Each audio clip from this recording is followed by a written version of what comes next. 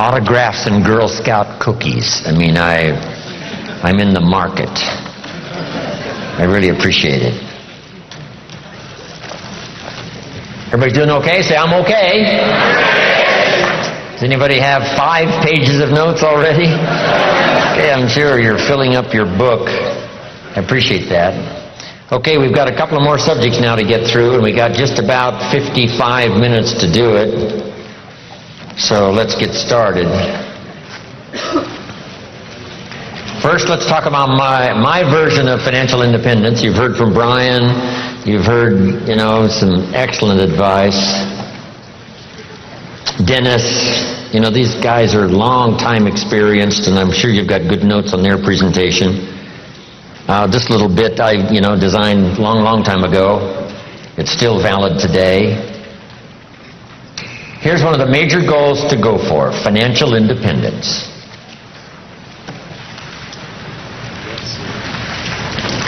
Every American's,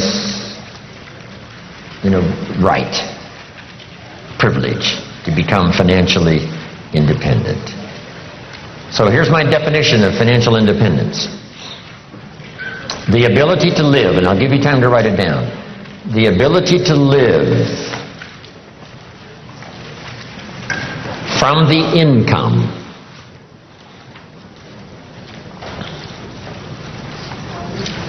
of your personally invested resources. The ability to live from the income of your personally invested resources.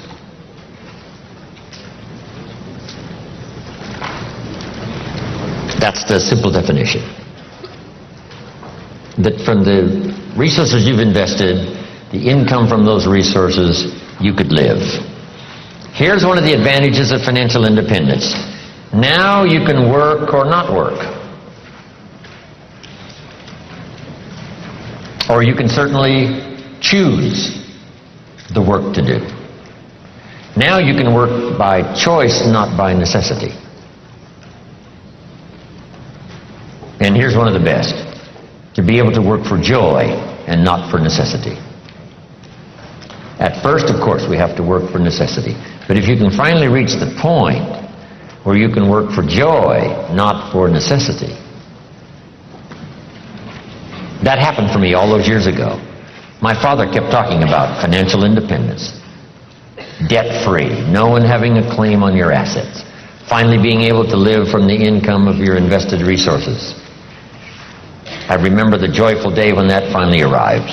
So what I've done now, most of my life, I've had the unique privilege of working for joy, not for necessity. Not that the joy doesn't bring you more income. Not that working for joy doesn't make you another fortune. It certainly has for me, right? Another fortune and another fortune and another fortune. But not because I had to, but because I wanted to. I work now for joy and not for necessity. Key phrase to understand, we should teach this to our children: economics is major.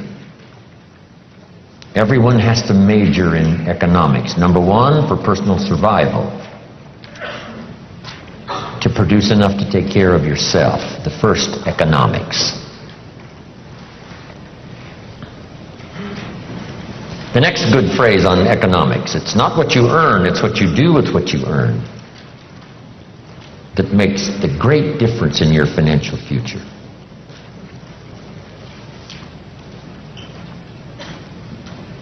All of this is determined by your own philosophy. It's important early, and kids have to have a personal philosophy working even when they go to school. Here's a good definition of your personal philosophy: a guidance system. Your personal philosophy is a guidance system.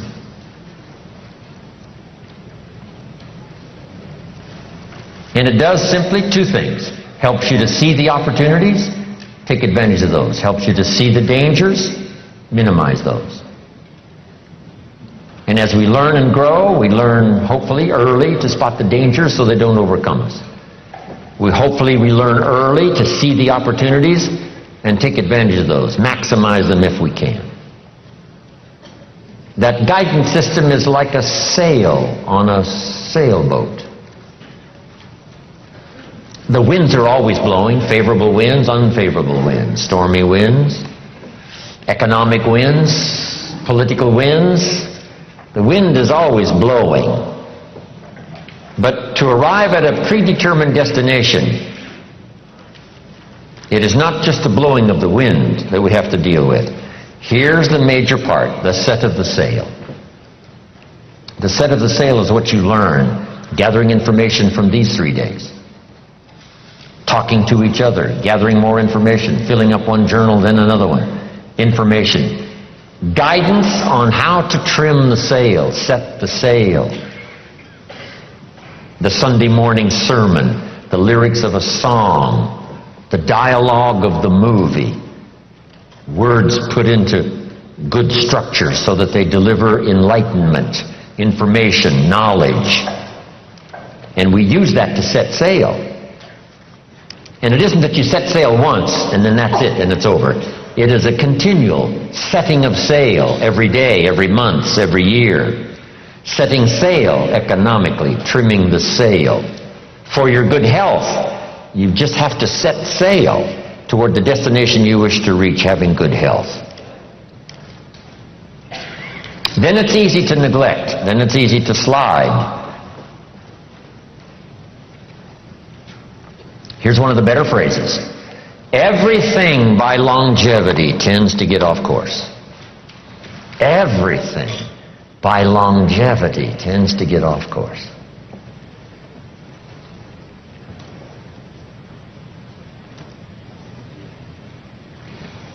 When the early astronauts made those trips to the moon, on the way to the moon, here's what they had to engage in: mid-course corrections. They look at all the gauges, and some solar winds that they didn't expect has pushed them off course as they look at the gauges. Now they must fire the little rockets to get the ship, the spaceship, back on course. And it's especially critical if you're headed for the moon.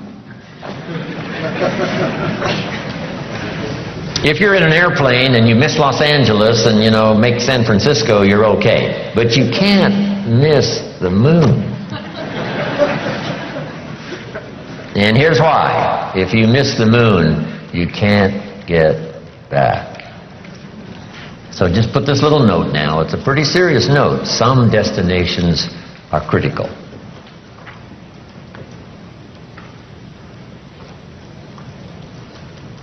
Speaking of going to the moon, we just celebrated that, right? Neil Armstrong and the others.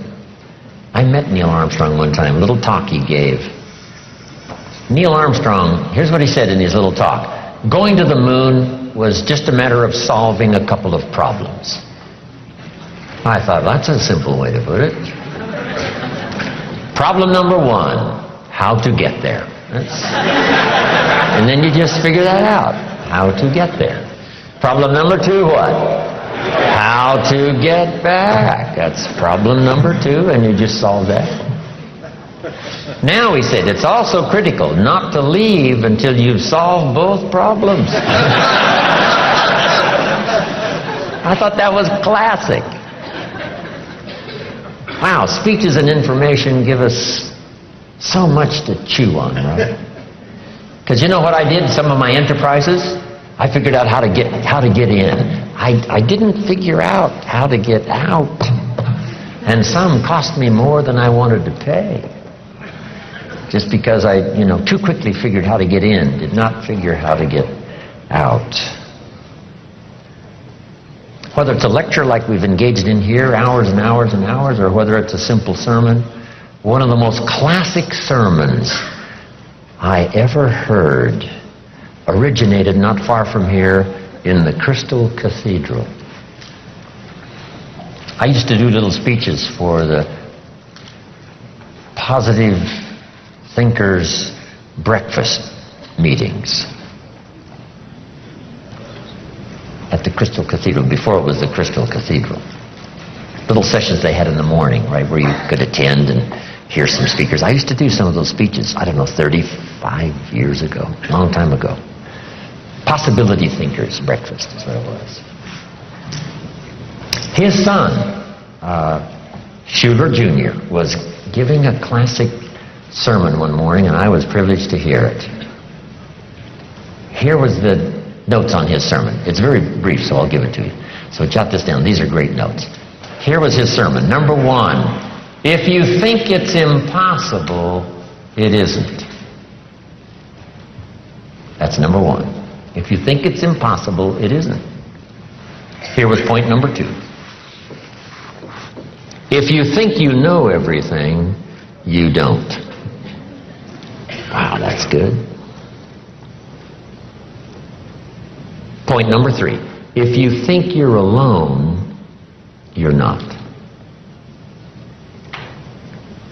Isn't that a classic? That's a classic sermon. If you think it's impossible, it isn't. If you think you know everything, you don't. And if you think you're alone, you're not.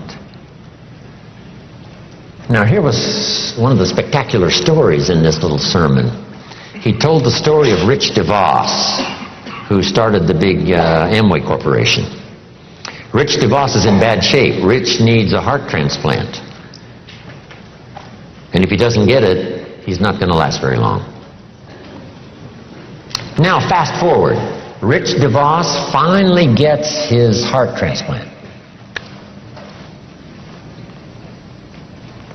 And what was spectacular about the story was, after his heart transplant, he has dinner with the lady who gave him her heart.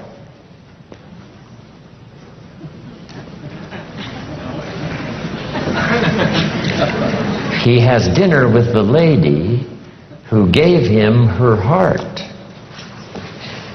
You say what? That's impossible. You couldn't have dinner with the person that gave you their heart.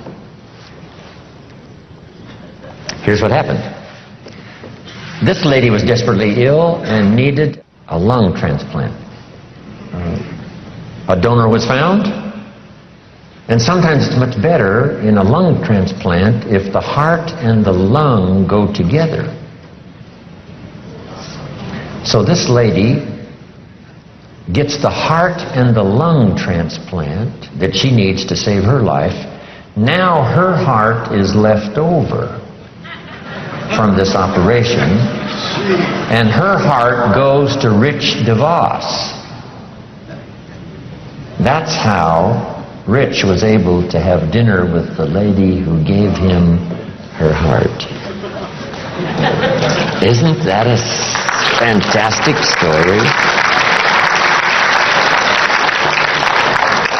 I love those simple little stories. 1, 2, 3. Couple of illustrations. Wow. Just dramatic, dynamic. Anyway, where was I before I got off on these stories here? Your philosophy.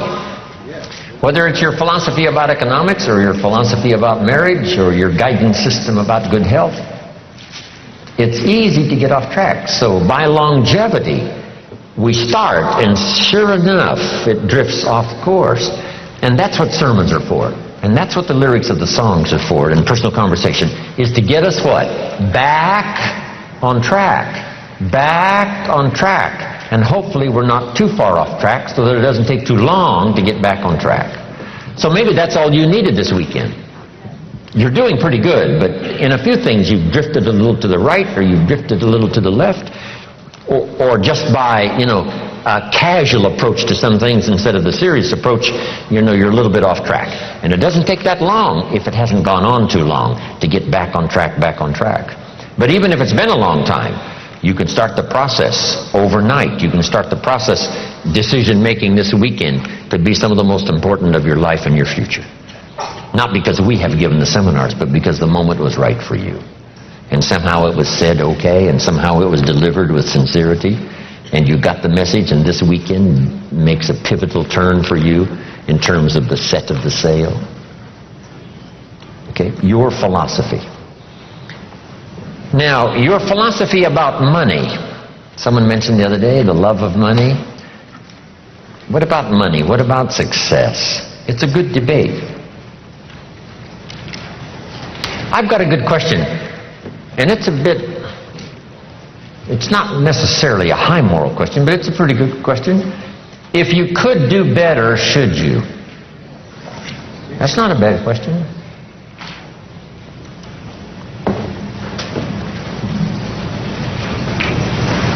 Now, all of us have personal choice, but this is a good question, and a lot of my stuff is up for debate.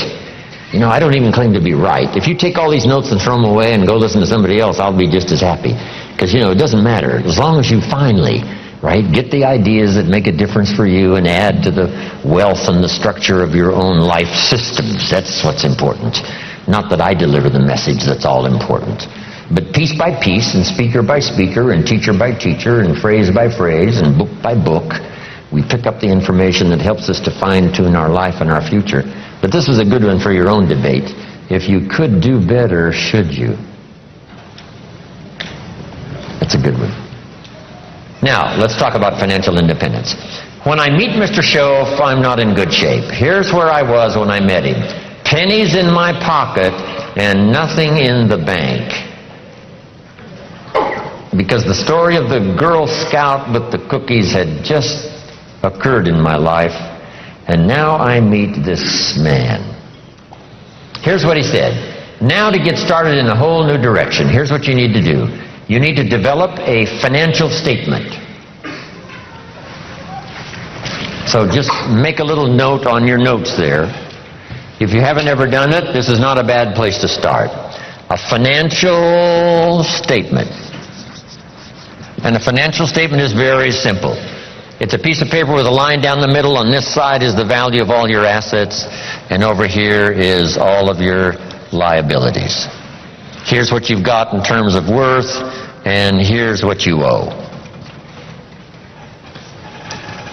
And then when you add up all of the value of your assets and you add up all that you owe, called liabilities, we come up with what we call now, finally, when you subtract one from the other, your current net worth. Now, this is not your net worth as a father. This is not your net worth as a parent. This is not your net worth as a friend. There's all kinds of worth and value. But if you really want your economics to go better, here's a good place to start. Key phrase, take a picture of where you are. And here's what it's called, the truth. Now, you don't have to publish this in some local newspaper, right? This is all private stuff. But you have to say, you know, finally, there's no use kidding myself. I got to take a picture of where I am. I got to know how good it is, or I got to know what? I got to know how bad it is. I got to know how much I'm on the upside, or how deep a hole am I really in. So this is what I started. It was a simple little program of coming up with my current net worth. My liabilities, that was easy. I owed my parents, I owed. I made the third borrowing on my car, and he was threatening to come and get it, drag it down the road, rear end up in front of my neighbors. So I had plenty of liabilities. On the asset side, I put my furniture even. I put everything I could think of. My shoes. I mean, wouldn't the Salvation Army give me $2 for my shoes? I mean, I am scrambling. And when I did this exercise, guess what it did? It really soberly gave me a current picture of where I was. And guess what? I was unhappy. But here's what's important about the truth. It sets you free. Number one, free to correct old errors in judgment. That's what the truth is for. To correct old errors. After 6 years, I started working when I was 19. And when I took a picture of where I was, it was not a very happy experience. So now, where do we go from here?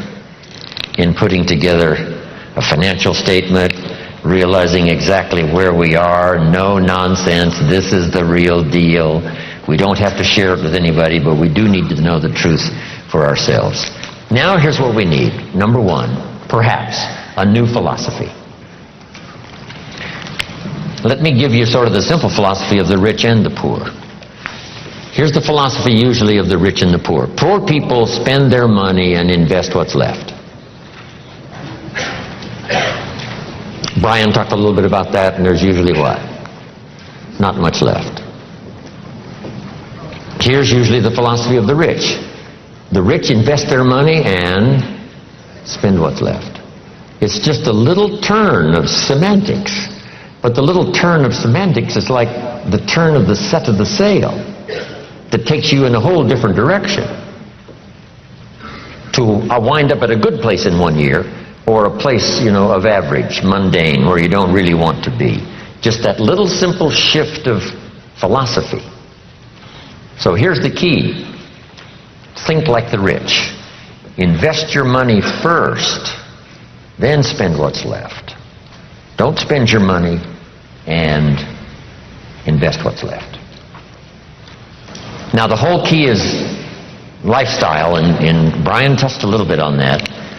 When I gave this little class one time at a school class, the teacher said, you must not, promise people that with a little bit of investment every month that they can, make their fortune, because people nowadays are overloaded. They're spending everything they make. Their standard of living is right up there. And I said, well, this is where it all begins. I said, could we think of someone, and this was a long time ago, of course, that makes $2,000 a month? She said, yes, no problem. We can probably find someone that makes $2,000 a month.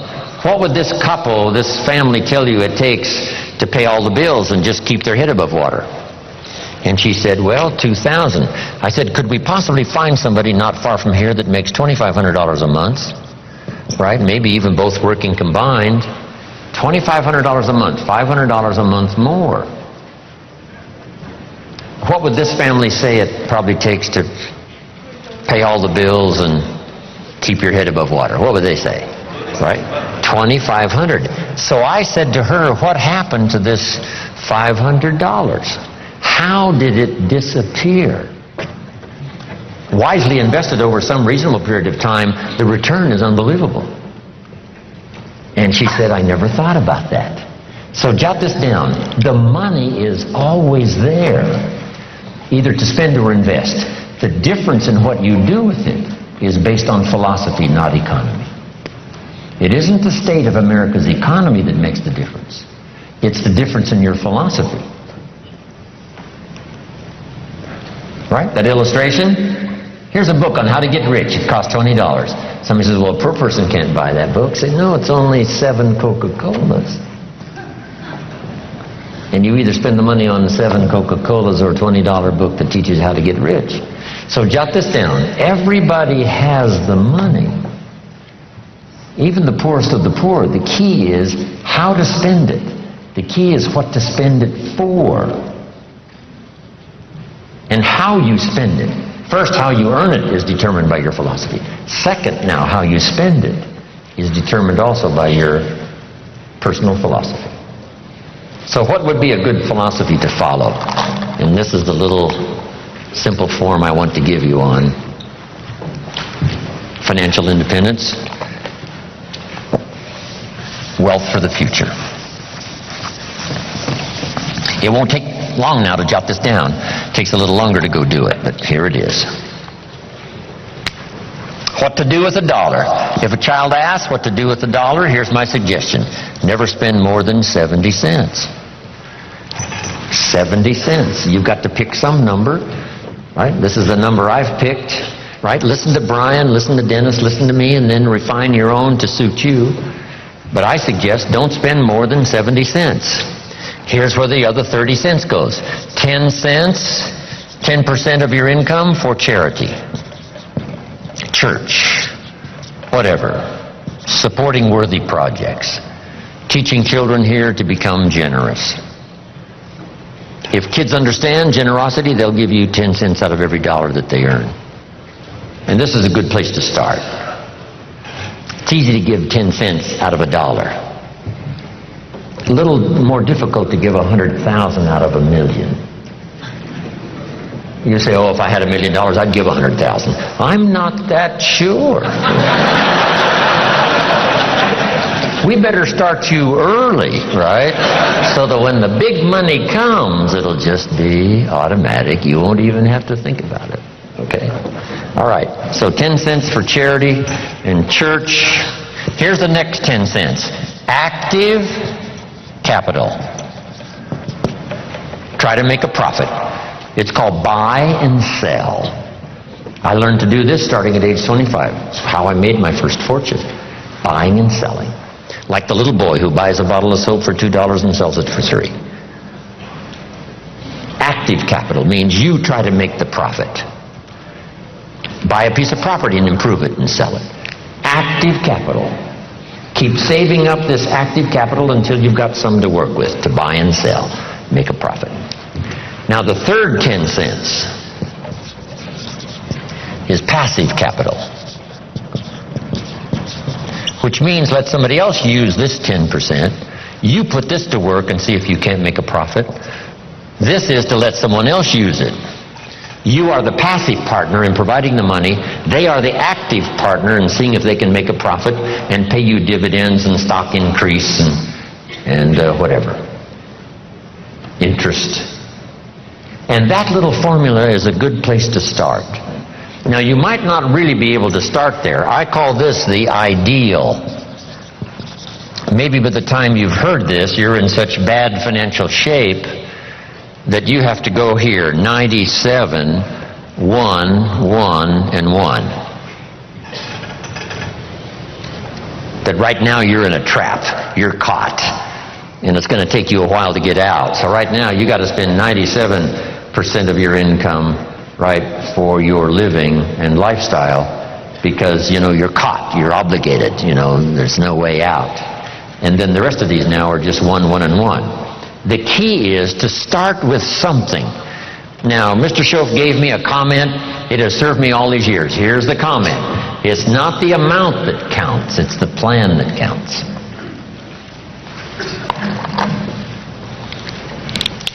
When I first met him, I said, if I had more money, I'd have a better plan. He said, no, if you had a better plan, you'd have more money. So if you have to, you start with 97, 1, 1, and 1. Then what do? Now comes the project right away of trying to get this 97 figure to go down and these other 3 numbers to start going up. This now becomes an exciting game to play. In another seminar, I talk about measuring progress. This is one of the great motivating factors in the world, is to start something and make progress. Start something and make progress. So Jim Rohn told us the ideal was 70, 10, 10, and 10. But I can't start there. I've got to start with 97, 1, 1, and 1. And here's what you've got to understand. This is okay. I mean, if this is where you have to start, that's where you have to start. Then you start driving this number down and start driving these numbers up. And it's a whole game to play till finally you can arrive at this pretty good ideal way what to do with the money you earn from a paycheck or from dividends or from whatever sources. 70, 10, 10, 10. I mentioned the name Sarah Alfaro in Mexico. I taught her this, and she's been teaching it to the people she's responsible for over all the last 10 years. And some of them now are doing extremely well, making big money, and they've got houses and cars and, you know, all kinds of stuff. 70, 10, 10, and 10. Now, when you start getting into the big money, these numbers have to change again. I probably don't spend more than 10% of my income.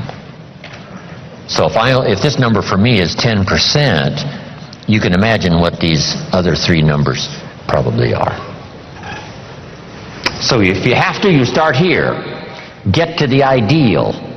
And then when it really starts to flow in your favor, you rearrange this program again 10%. Because if you're doing big time, you know, you couldn't spend 70% of your income. It would be obscene.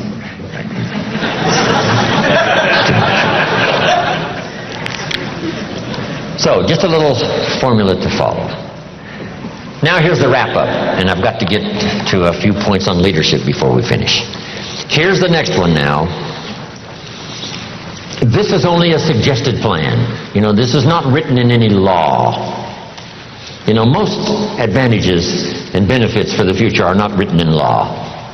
There's no law that says you must not have a heart attack. Where is it written? There is no law. That you must demand of yourself. There is no demand that you have a good financial plan that'll safely take care of your family for the future. There is no law. You could be careless and lose it all and finally have to be supported by the state. So there is no law that you must be responsible and have a good financial plan. You must demand it of yourself. So I'm asking you to make that note. It's what we demand of ourselves that counts. There's no law that says you must have a health plan that's going to make you extremely healthy for the next 10 years. There is no law. That you must demand of yourself. And those are the disciplines now that really start to count, the ones you demand of yourself. So, next, keep strict accounts. Keep strict accounts. Have you ever heard this expression? I don't know where it all goes. Did you ever hear that?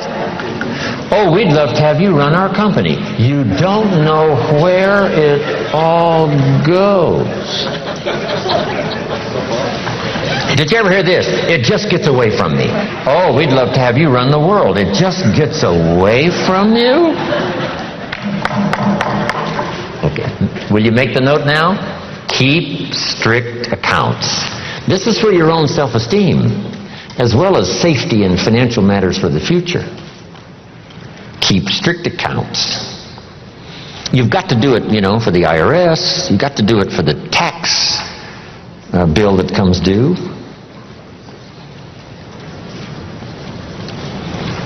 Then there's one more. Be happy to pay your taxes. And this is an assignment that's one of the toughest. I'm trying to finish this book I've been working on for so long. Hopefully I'll get it done one of these days. And the title is, Of Course Kids Should Pay Taxes. And it's a little book on really everybody should pay taxes. And then you need to know why. In California, if a 10-year-old walks into 7-Eleven and buys something that costs $1, the proprietor asks the child for 8 more pennies. Does the child have a right to know how come we're asking him for 8 more pennies? And the answer is yes. The kid says, I'm only 10 years old. And the proprietor says, congratulations, you're my youngest taxpayer. Now the kid wants to know, who gets these 8 pennies? Where does it go? And here's what the proprietor, if he's wise, says. Well, if you want to ride your bicycle on the sidewalk instead of in the mud, you have to pay the 8 pennies. Everybody pays the 8 pennies on every dollar. So that we have streets and we have a sidewalk. So you don't have to ride your bicycle in the dirt and the mud, you got the sidewalk. And now the child understands, okay, here's my 8 pennies. So jot this down now. Everybody has to pay. We can't let anybody off the hook, because all of us are in this together. And you can't build your own section of the street out in front of your home. What kind of equipment would you need to build your own piece of the street out in front of your house? No, you can't do that. So we take these collective needs that all of us need, and we ante up the money, whether it's federal or state or sales tax or whatever it is, so that all of this is taken care of us. Here's what it's called: the care and feeding of the goose that lays the golden eggs. You say, well, the goose eats too much. That's probably true. But make this note: better a fat goose than no goose at all. So everybody has to pay. How much do you think aircraft carriers cost? We can't use used missiles.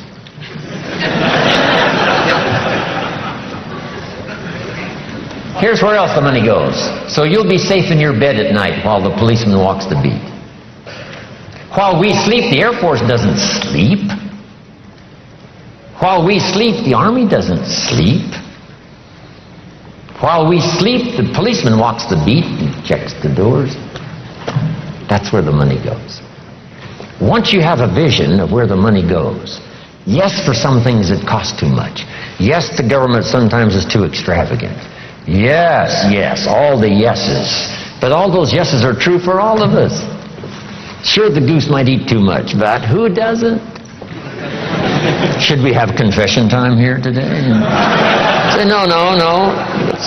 Please let me off the hook. So you got to do the same with the government. Yes, the government needs to go on a diet and slim down and not spend quite so much. That's also true. But it's true of what? All of us. This is the deal. We're in all of this thing together. So finally, when I understood what this was all about, I finally became a very strange creature called a happy taxpayer. That's it. Now, should everybody pay? Let me give you one good illustration that comes from the Bible, and I'm finished. Jesus one day, and I'm an amateur on the Bible, but here's a classic story. The storyteller says, Jesus one day was out in front of the synagogue watching people come in, and with him were his disciples. So Jesus and his disciples are watching people come in to the synagogue. And the custom was, before they came into the synagogue, they deposited a contribution. They deposited the contribution, went on into the church. The story says some came with large contributions and went in. Some came with small contributions and went in. And as the disciples and Jesus watched, a little lady came along and she put 2 pennies in the treasury and walked in. And Jesus said, "Look at that." And his disciples said, 2 pennies, 2 pennies, what's 2 pennies? He said, "No, you don't understand. She gave more than everybody else." They said, 2 pennies is more than everybody else? He said, "Yes, because I'm sure that 2 pennies represented almost all of what she had." So since her 2 pennies represented almost all of what she had, she gave the most. What a classic philosophy. Now here's what did not occur. I'm so brilliant, I can give you what the storyteller left out. Here's what did not occur in this little scene. When the little lady put her 2 pennies in the treasury, Jesus and his disciples did not run after her and say, "Hey, hold it, little lady. Hold it, little lady. We've observed what's happened with putting the 2 pennies in the treasury, and we've decided that you're so pitiful and you're so poor that we've decided to give you back your 2 pennies. I'm here to tell you that did not occur. So make this note from this little story. Jesus left her 2 pennies in the treasury, even though it was most of what she had. Wow. That's such a classic lesson in philosophy. That's such a classic lesson in what all of us are involved in making contributions. Shouldn't everybody wish to pay? The government has decided to leave some people that they consider poor and pitiful off the tax rolls. See, that's unthinkable. Shouldn't they, even if they only paid $1, so that they can be able to say what? I pay. I make my contribution. No matter how poor I am, if all I've got's pennies, I give some as contribution. Whether it's taxes or whether it's benevolence or whatever it is. Okay, isn't that a great story? It's a good story. Okay, now to finish up, in the next 20 minutes, let's talk about leadership.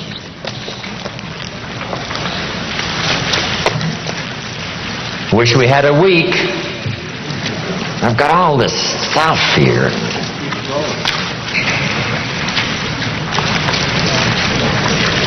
Anyway, perhaps we'll do this again. Leadership. I got a good phrase for you now on leadership to start with. Here it is. To attract attractive people, you must be attractive. We keep coming back to the same central theme. Personal development is the key to the better future. Success is something you attract. And to attract attractive people, you must be attractive. To attract dedicated people, what? You must be dedicated. To attract positive people, you must be positive. To attract loyal people, you must be loyal. To attract gifted people, you must be gifted. To attract sincere people, you must be sincere. It's a matter of attracting the people you want. That's really the key to leadership. Next, leadership is the big challenge of the 80s.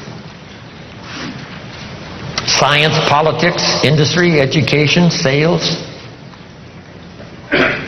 Here's one of the most important leadership roles in the future: parenting. Parenting, mother and father. Or sometimes a single father or a single mother that has to be both mother and father. This is such an incredible challenge. Guess who the great heroes are in our country? Teachers and single mothers. I can't imagine the job. It's almost too tough to imagine. I was coming back once from San Diego back to Los Angeles, and it was 1 o'clock. I'd been to a very late meeting. I stopped by Denny's. 24-hour coffee shop was open. I stopped by Denny's. It's 1 o'clock in the morning, and I walk in to have a little something, piece of pie I think it was, and a cup of coffee. And at Denny's at 1 o'clock in the morning was the Avon lady.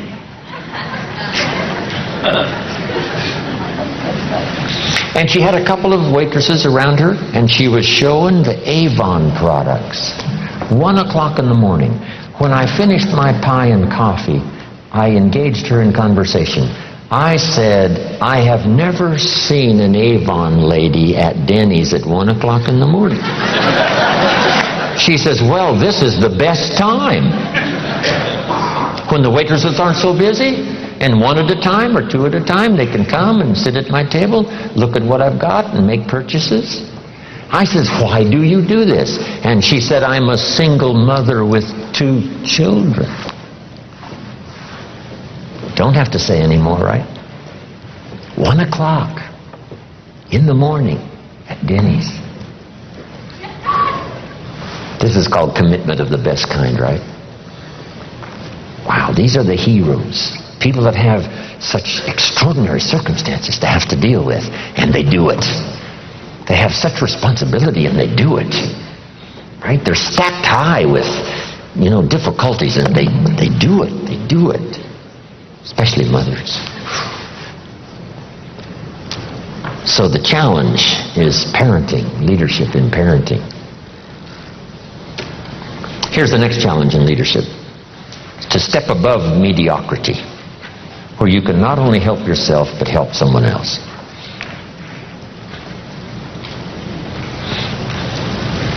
Now, here's the refinement of leadership skills. This is a good list to make. Be strong, but not rude.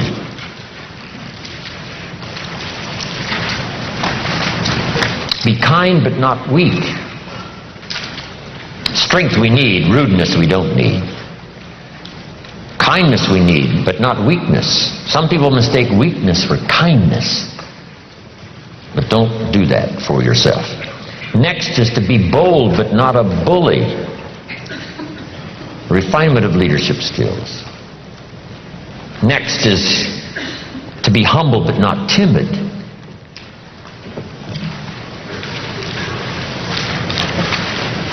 Humility we need. Timidity you must overcome. Drive it into a small corner. Don't let it dominate your life, whatever you have to do. Next is to be thoughtful but not lazy.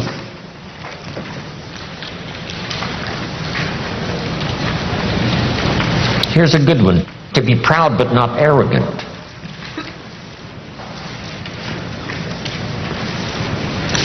Pride we need, arrogance we don't need. Family pride, personal pride, community pride, school pride, team pride. We do need pride, but not arrogance. Next is humor without folly. This is part of sophistication everybody needs to work for. humor without folly, witty but not silly,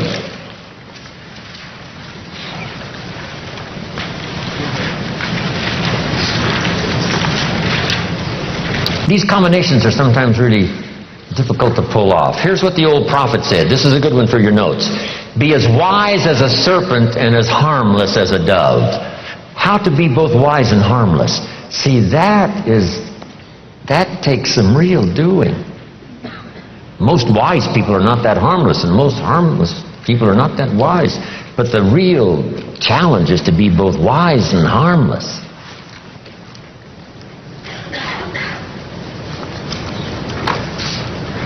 One of the writers of the New Testament said, I've learned to be both ambitious and content.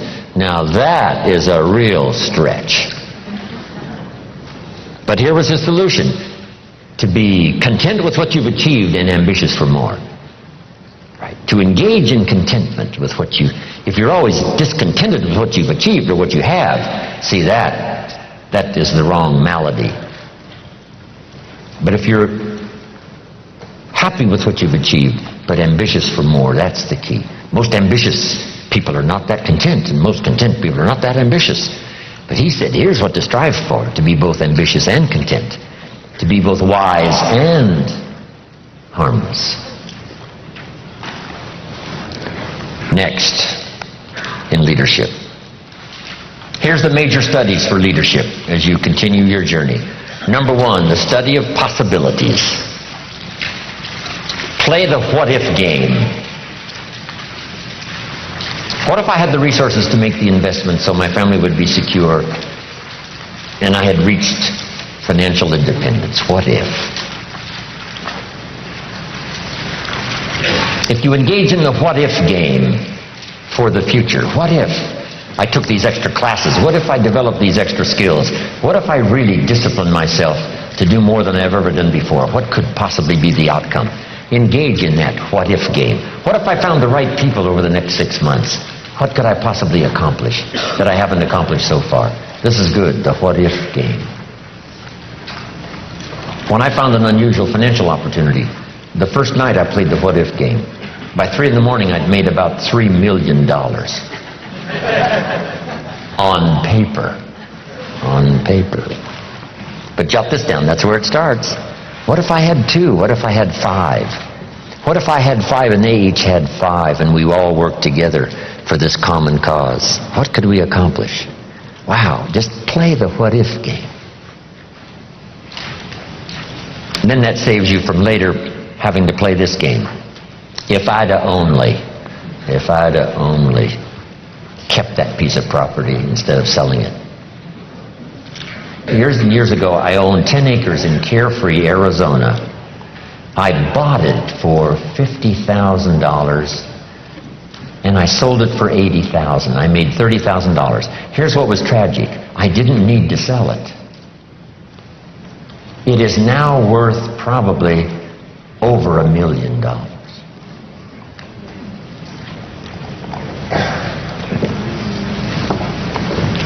So now I say, if I'd only. But we need some of those experiences, right, to help give us a little better guidance for the future. So play the what-if game, right? What if it went well? What if I found the right people? What if I had the health and the ability to do extraordinary things? I wonder what all I could do. Play that game. The study of possibility. Here's the next one, the study of opportunity. And you must learn to study opportunity because it comes in subtle forms. I got interested in building organization and recruiting people because I found out people could make you rich and wealthy. Here's one of the greatest economic mistakes anyone can make, especially living in America, not understanding that people can make you rich. When I found the opportunity to do that, it helped me make my first fortune. Recognizing opportunity so that it doesn't come and go. The moment was there and you didn't seize the moment. Begin to recognize more opportunity. The opportunity for association. All of my projects have been association, 2, 3 people. Right? The old phrase says if 2 or 3 agree, nothing's impossible. Just not 2 or 300, not 2 or 3,000, just 2 or 3. with a common purpose, you can do the most extraordinary things. Recognize those opportunities. Here's the next. Be a student of ability. If you added one more skill and then one more skill. I started learning extra skills when I was 25 years old, when I met my mentor. One skill led to the next, and one skill led to the next. Finally, my income reached unbelievable proportions, having learned these skills. By the time I was 29 years old, my income had hit about $30,000 a month, which back in those days was so much money. It was unbelievable. I learned those extra abilities, those extra skills. I had no idea when I started how it would compound my income and change my whole financial life and financial future. So have you got that now? Be a student of ability. What if you took on one more skill and then took on one more skill?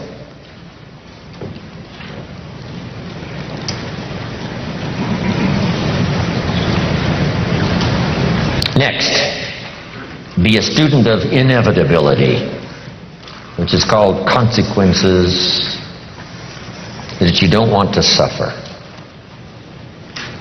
If you have a poor diet, it doesn't take that long for the early signs to appear. And if you keep it up, it doesn't take long for the serious signs to appear. The consequences are too deadly.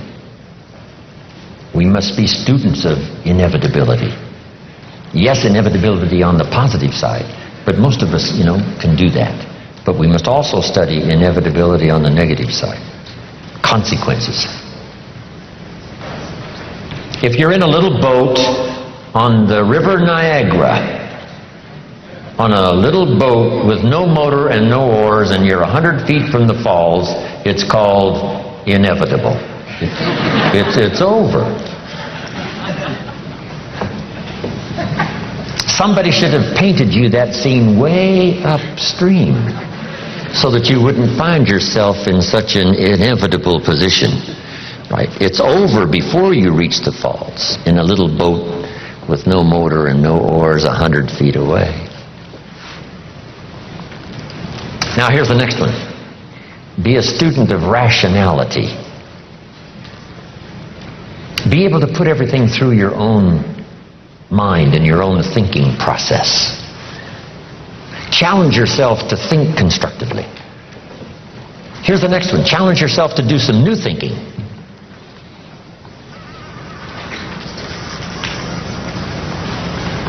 I think it was Einstein who said, the real challenge is how can we use the same thinking that caused the problems now to come up with the answers? So here's what we have to do. Shift gears into some new areas of thinking, new ways of thinking how to solve problems. Not the old thinking that caused the problems, the new style of thinking that creates the answers. Rationality also means, yes, be optimistic, but also be a realist. Here's how it really is. Here's how it could be. Here are the possibilities, but here's how it really is. Take input, but not orders. Abraham Lincoln said, "Since I would be no one's slave, I will be no one's master."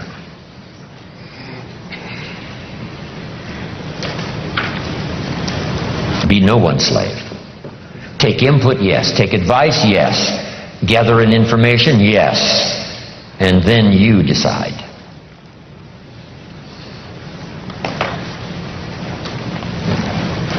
Now make this little list. This is a good list. 5 sources of inspiration. Number 1, deciding. Maybe some of you this weekend have engaged in the decision-making process that is going to send you home with a new phase of inspiration in your life. To start making whatever changes you need to make, amend the errors in disciplines and judgments. Deciding is so exciting once you've decided. Especially those major decisions that you know are going to have an outcome in spite of anything that can happen. Especially if you decide it like this. No matter what. See, that is...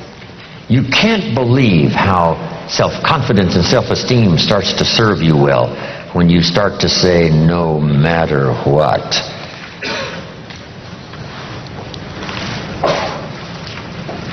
Here's the next source of inspiration. Planning what you've decided. Just start laying it out. Here's my new health plan. I'm going to do this, this, this, and this, and this. Here's the new financial plan. I'm going to do this, this, and this, and this. My relationship is in a bit of disrepair. I've decided to do this, this, this, and this. Just decide and lay out some plans, because decision starts the inspiration process, and planning furthers the inspiration.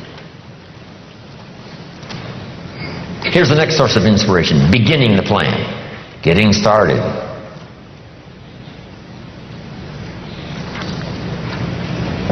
I taught this a long time ago. I haven't for a long time. An apple a day could start the process of changing your life. Number one, deciding that it's a good thing to do. Number one, before the day is over, to eat the first apple. And especially by the time you've reached the second and the third day, here's what you can say: I'm on a new track. And it's only 3 apples. I'm never going back to the old ways. Munch, munch, munch.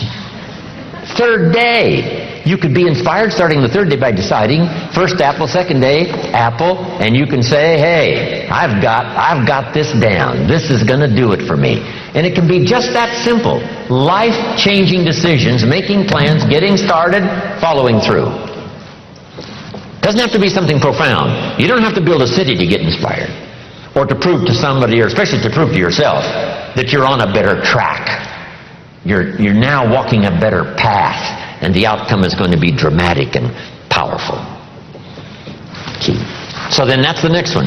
The first source is deciding, the next one is planning, the next one is beginning. Here's the next one: progressing, staying at it.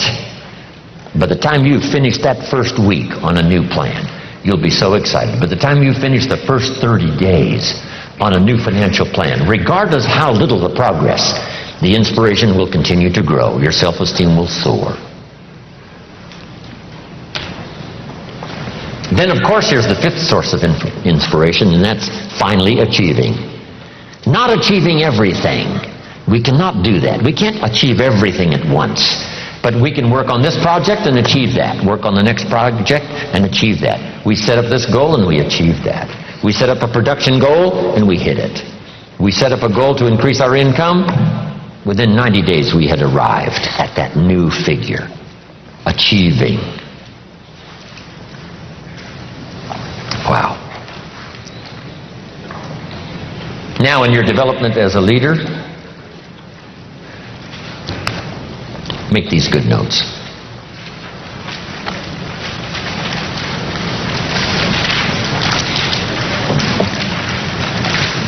Learn the law of faith. The law of faith is very simple. Here's what it says: with faith, everything's possible. Without faith, nothing is possible. Faith is the ability to see what doesn't yet exist.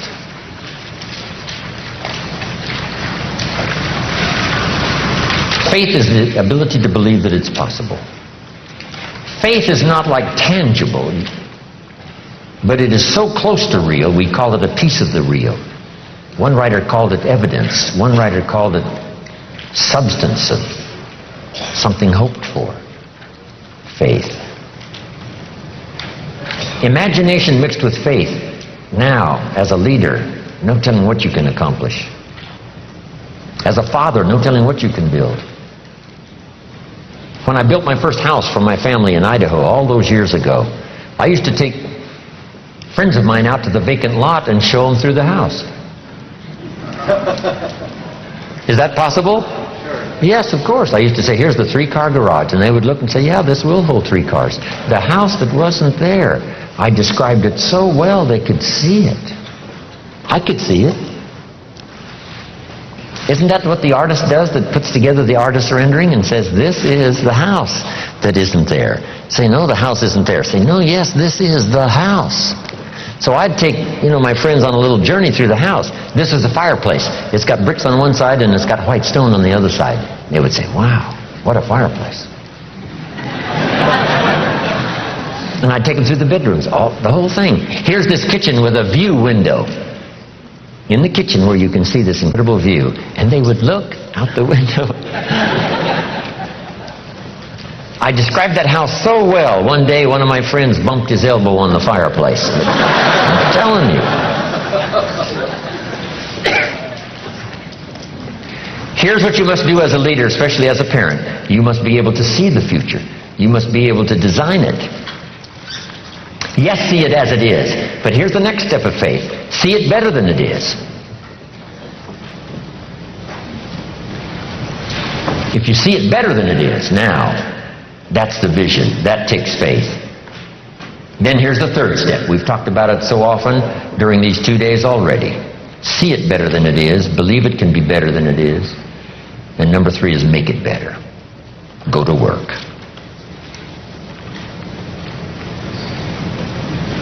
And then a little bit of caution. Don't see it for more than it can become. Plenty is possible without being foolish. What did Brian say? I want to be a millionaire by the end of the week. Would you give us a little longer? Come on, that's not realistic. There's a thin line between faith and folly. And that's a good one not to cross. Plenty is possible without being foolish.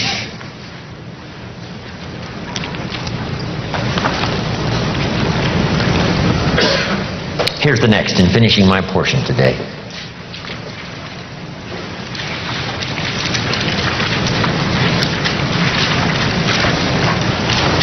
I did a little talk one time on what made me wealthy. And here's what I covered. We did a little bit of it on lifestyle. One was my heritage has made me wealthy. My parents, my children, my parents, my books I didn't write that I read. What makes me rich is my country that has so much to offer. If I don't take advantage of it, it's my fault. I get to settle some accounts in courts I didn't construct. Send my children to schools I didn't build. All part of my heritage. I jump on an airplane I didn't construct. Talk on a telephone I didn't invent. You could just go on and on with this list. The things we've been blessed with that were not the work of our hands, but were the work of many hands and geniuses that put it all together. That whole heritage list is so extraordinary. If you take the time to do it, you'll become so inspired by what you've got and what serves you so well that you didn't put together, somebody else did. Somebody else paid the ultimate price.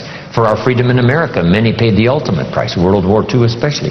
50 million people lost their lives World War II fighting for freedom, trying to stop the Hitler Nazi machine and then communism.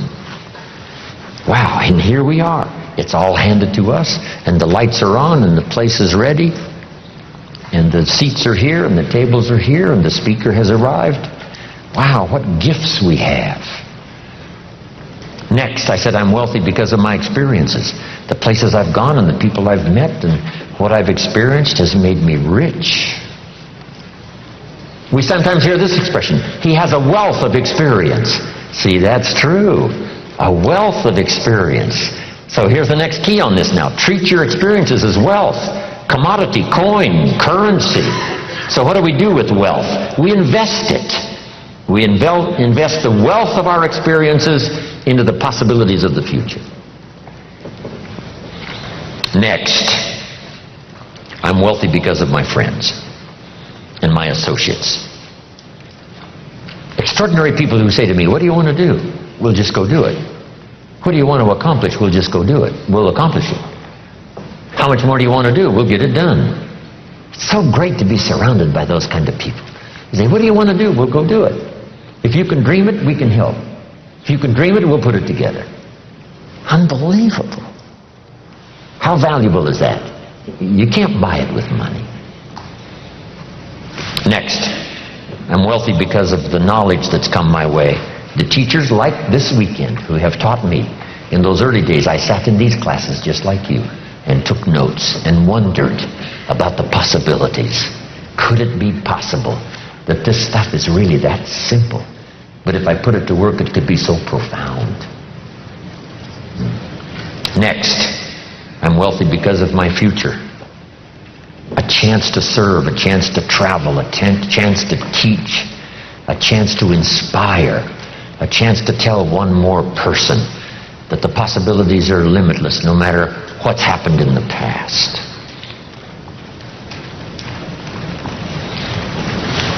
Next,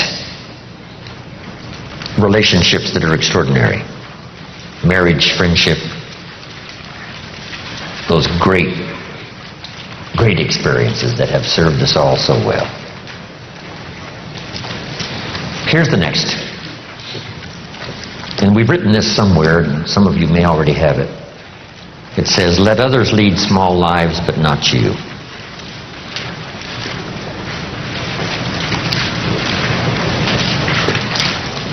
Let others, cry and whimper over small hurts, but not you. Then another one that really helped me secure a fortune and fortunes after. Here it is. Learn to help people not just with their jobs, but with their lives. I learned early in my accelerated business career to teach life skills as well as business skills, work skills and job skills. Because guess what? We need both, work skills and life skills. Here's the last one. It's a promise from the Bible. Here's what it says. If you work on your gifts, they will make room for you. If you work on your gifts, they will make room for you. They'll make a place for you. You'll be invited to some extraordinary places if you keep working on your gifts. Make yourself valuable, make yourself attractive, make yourself unique. Become a person who has plenty to give and plenty to share, whether it's ideas or money or treasure or time. If you will work on that, you'll have places. Look where my gifts have brought me. From the farm country of Idaho to this magnificent place to serve and share ideas, my experiences, hopefully that will make a difference. And last, when I'm gone, people always ask, what would you like said after you're gone? And I came up with something the other day. It was pretty simple. Here it is. Jim Rohn made a major contribution to someone. Jim Rohn made a major contribution to someone, and then another one, and another one, and another one. Wow. And that journey continues for me.